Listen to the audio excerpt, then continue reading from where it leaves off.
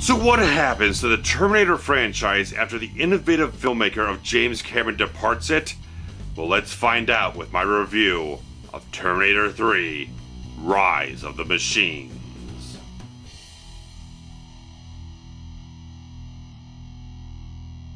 When Judgment Day never came to pass in 1997, John Connor became a wayward drifter, still haunted by the specter of that nuclear apocalypse. Yet when two Terminators arrive from the future, Connor's nightmares abruptly shake him back into reality that Judgment Day is inevitable. Connor quickly learns that childhood acquaintance Kate Brewster is also vital to the preservation of this delayed future, and the reprogrammed T-850 must ensure both of their survivals. Meanwhile, the highly advanced T-X attempts to hunt them down, along with their future lieutenants in the human resistance. Ultimately, John and Kate's destiny rapidly approaches, as Skynet is now mere hours from going online, leaving humanity on the verge of near extinction. So I think it should come as no surprise to anyone that after the mega blockbuster success that was Terminator 2, someone was always interested in potentially making a third film and making a whole lot more money. And through the rest of the 90s, the development and sort of rights issues with the Terminator franchise kind of floated around without a lot of solidarity or whatnot. That James Cameron announced the T3, but never had any solid plans, never had a script in place, never had anything going, and things kind of fell apart with the studio of 20th Century Fox that him and Gail Ann Hurd were talking with, and things just kind of fell apart, and rights went off to different places and bought up by new producers and everything, and so we got development on a third film in the early 2000s, and it ultimately took 12 years before we got Terminator 3. Now, I did see this film when it was first theatrically released, wrote a review of it, didn't think very highly of it, but I still was kind of interested to see it again, to reassess it, and now watching it for a third time, ultimately, or so, I think my opinion has actually gone down on this film since I first saw it, because I don't think it's not a wholly terrible film. There are some good qualities in this film, but there was just something wrong with this film. Because you look at the first two films, you look at the tone of them, and you see a very serious, dramatic tone. Even though there was certainly moments of humor, they were handled in the very right way. They were kind of subtle. They weren't very over the top. They weren't overtly jokey. Then you look at Terminator 3, and you look at the level of stupid comedic bullshit this film has to throw at you in just the first half an hour of it, because, like, I got 30 minutes into this film, I was overloading on the amount of stupid this film had to throw at me. Like when the T-850 shows up and takes the clothes off the male stripper and puts on the Elton John sunglasses for a gag, or later on when he mimics the male stripper doing the stupid talk to the hand crap, or when the T-X gets pulled over by the cop and inflates her breasts out. It's like a parody of a damn Terminator film. It's not taken seriously. They're just played up these damn characters for stupid laughs and everything. It's like the first two films, even though they had moments of humor, they never degraded the quality of the characters. It never diminished the integrity of either the Terminators or anything. This film is nothing but a lot of stupid shit. I mean, like, you'll get the scene where Arnold's Terminator rams the truck into the T-X and just so happens to not run over Kate Brewster in the process, which is completely damn stupid. It's like something from a second-rate Michael Bay Transformers type of movie.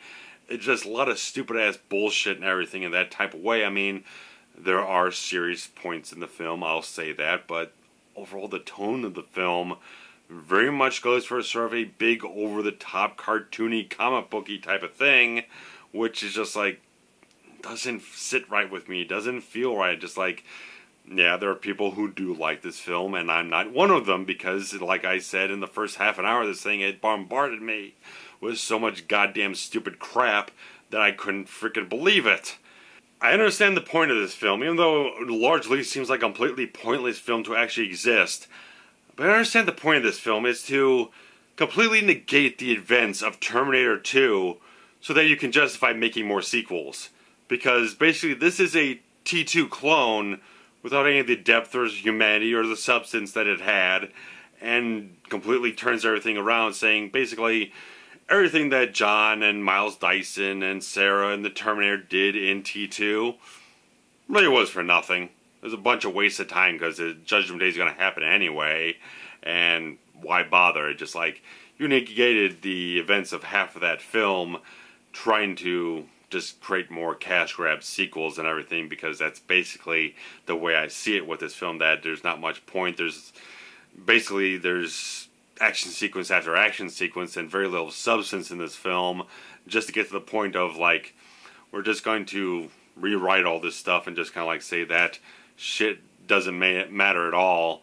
The sacrifice of Miles Dyson doesn't matter at all, because you know what, Skynet happens, Judgment Day happens, and we're all fucked anyway. So what was the point of it? You just waste your time watching a better movie. Watch this movie that shit's all over it in a certain way, because our plot is here to negate the existence of that movie, so whatever.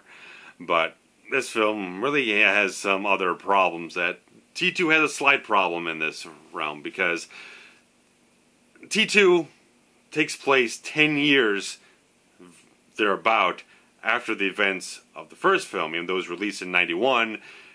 Supposed to happen in 1994, but you'll notice early on in the film, when the T-1000 actually accesses the computer database for the police, says that John Connor is 10 years old and he was born in 1985, so that means the film happens in 1995, even though the Terminator of Arnold's make says they was sent back from 35 years in the future, which kind of doesn't really work, considering it was sent back from 2029, so there's a slight incongruity there. But this film takes it in a whole different level, because it completely screws up the timeline in that type of way, saying the events of Terminator 2 happened in 1997, a few months before Judgment Day was supposed to happen, saying that John Connor was 13 years old in that film, when T2 obviously shows completely on screen John Connor was 10 years old, and the film happens in 1995. Terminator 3 completely botches up clearly conveyed facts from Terminator 2 about when things happened in terms of their dates and the years they happened in. It just decides, screw that, we're just going to screw up the whole timeline and just like screw everything up and say, no, these events happened in a completely different year than they actually happened, because we can't bother to check the other film to make sure our continuity actually works right. And that has really bugged the shit out of me ever since the film was released, and it pisses me off a little bit too, that it can't even get the actual dates of the films that happened before it right. Obviously shows he didn't really study the previous films very hard, if that's the case.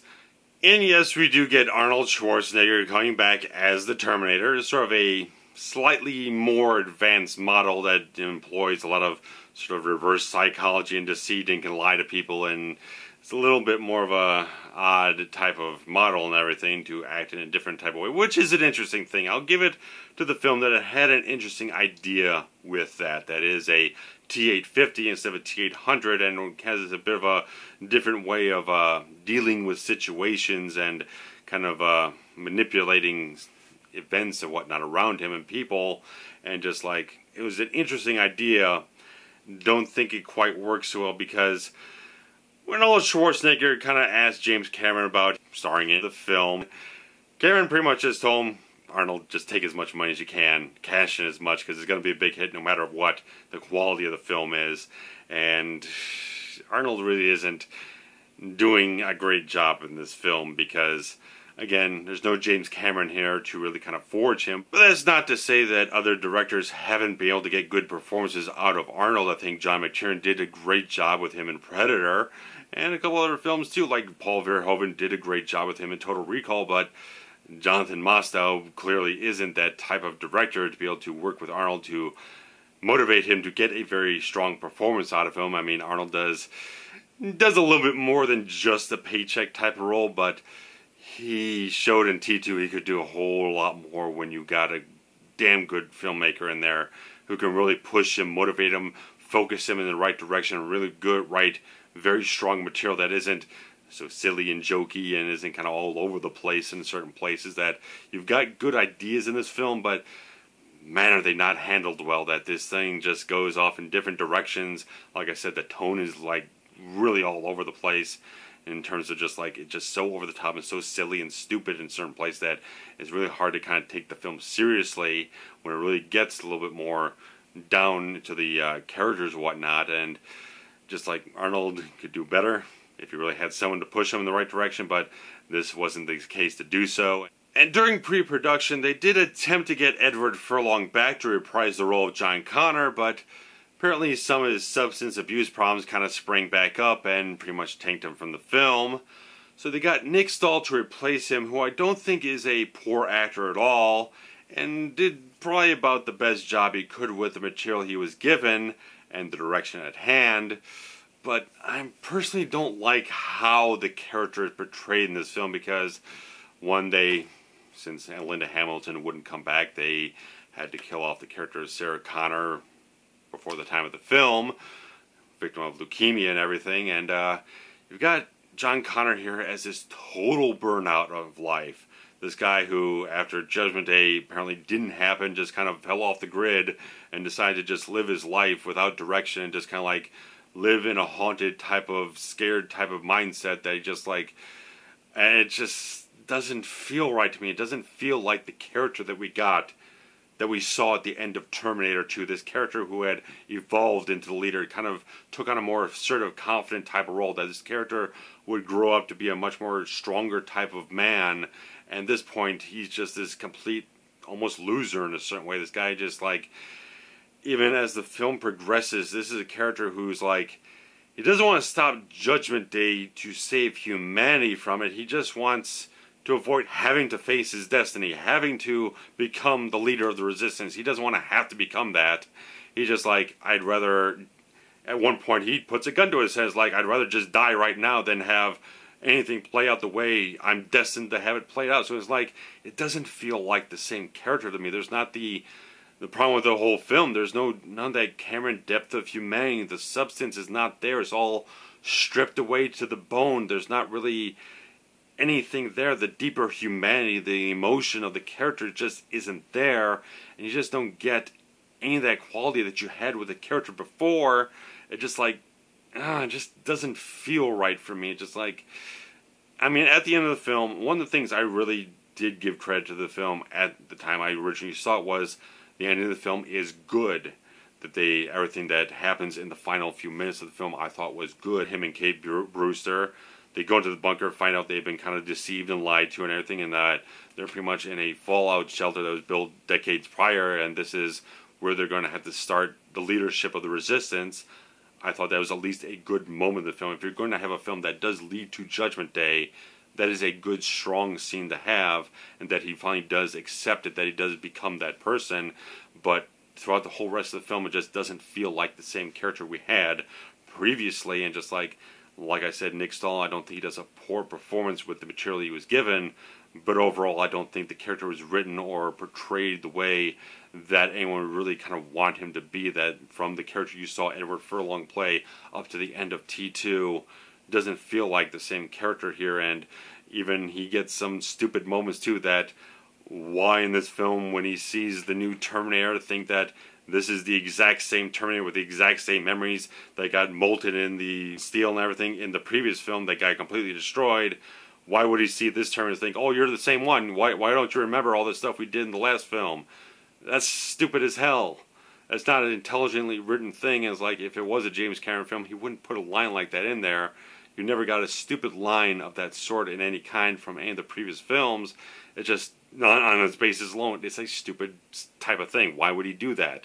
I think it's just there just to reference the other film for no good reason whatsoever. And just like, I think Claire Danes does a fine job in the film. I don't really have a whole lot to say about her because, again, a lot of the characters just don't have much substance. There's not much to them. I think she's a very capable, strong actress. Kind of takes on a little bit of the Sarah Connor type of a baggage, but not too much, because there's just, the film is extremely thin on plot and very heavy on spectacle and action, which I think is also kind of comes across a little dull. That a lot of the action sequences, like the big major chase sequence in the film with the crane truck and all that kind of type of stuff, yeah, it's all staged out pretty all right and everything. There's a lot of heavy destruction. It gets a little kind of comical at times.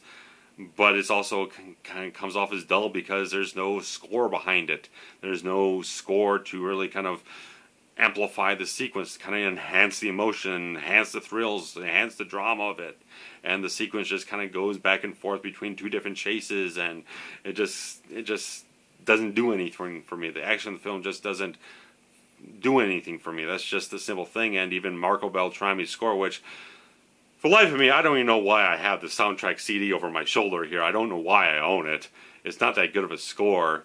It just kind of, it's very orchestral when Brad Fiedel's scores previously had been very electronic based, giving it reflecting that sort of tech-noir type of idea and everything, that it remained very electronic and synthesizer heavy. This thing is very orchestral, and it doesn't quite sound like it fits with the other two films. And he's not a terrible composer. He's done some good stuff here and there, but on the whole, it's just like it's not the same style of score. It doesn't feel like it really kind of does anything to elevate the quality of the film overall. And something that doesn't elevate anything at all. Kristanna Loken, portraying the TX or Terminatrix, as you want to call her, which they do call her in the film. Kind of stupid or whatnot, but no, you're trying to replicate Robert Patrick's performance as a T-1000, but there's no skill involved here. It's completely superficial, sort of exactly what they were trying not to do in the first place. Rigid, mechanical motions and everything. It just like, it's very stiff. It's very hollow performance. There's no nuance with what she does with the performance of the TX in this film. And also, a lot of the violence in this film does feel toned down, that the tone of it all is because it's so played up so over the top and kind of cartoonish or whatnot. You lose the sense of menace, the sense of intensity. And like in the first film, T-800 just knocks on the door, bursts through it, shoots the first Sarah Connor dead. You don't see anything graphic, but because of how it's played out, you feel tension, you feel a certain menace with the character. Or even when the T-1000 first shows up, there's just a certain sense of foreboding there. There's certain weight in what happens there, just like a certain uneasy tension and that sort of thing.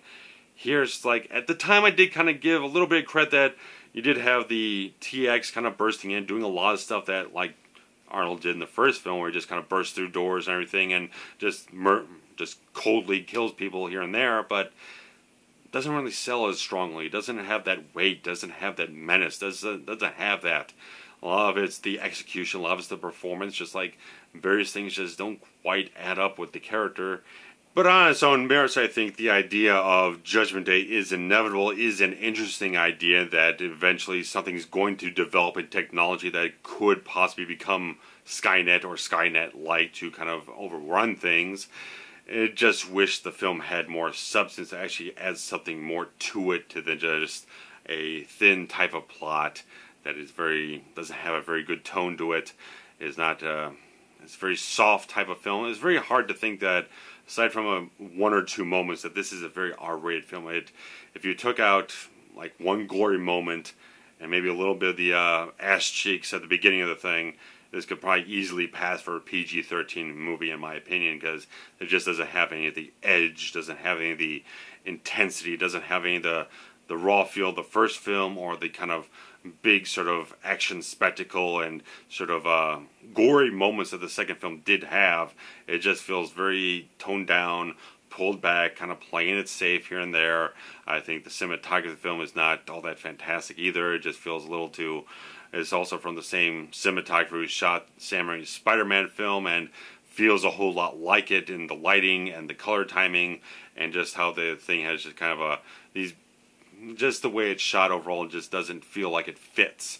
It has a very orangey color scheme as opposed to the steely blues of the previous two films. Just like there's a lot of things here that just overall don't fit.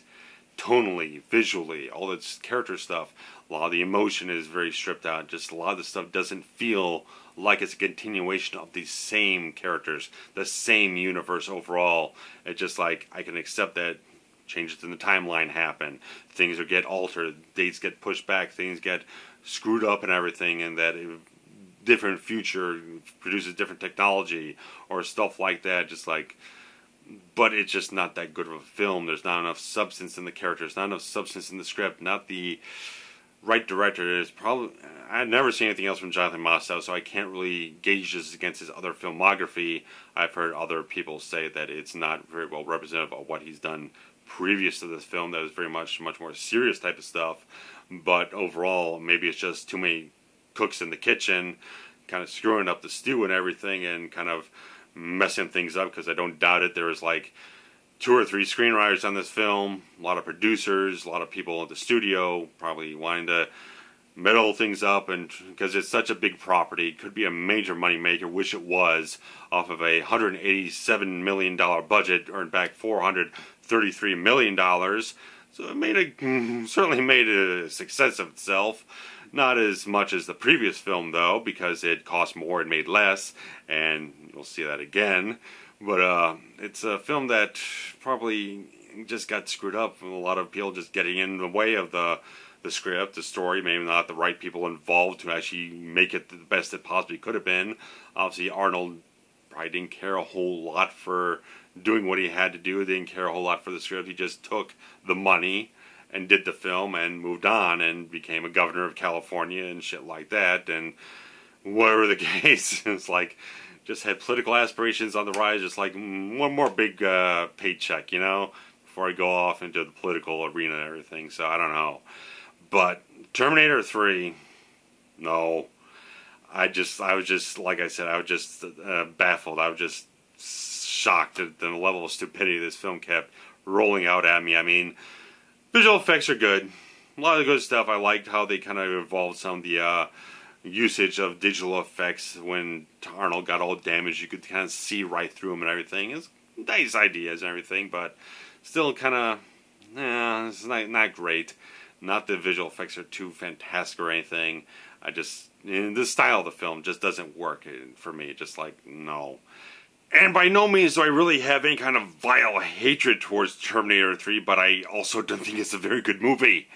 Probably by the evidence, that is the one thing missing from this collection back here, that never really liked it. This is only the 3rd time I've ever seen it, and that's probably more times than I really deserve to give it, because it just wasn't very good. But some people do enjoy the film, and if you're one of those, sure, go ahead, post what you enjoy about the film, or if you don't like it, go ahead and share those thoughts too. So comments below if you want to.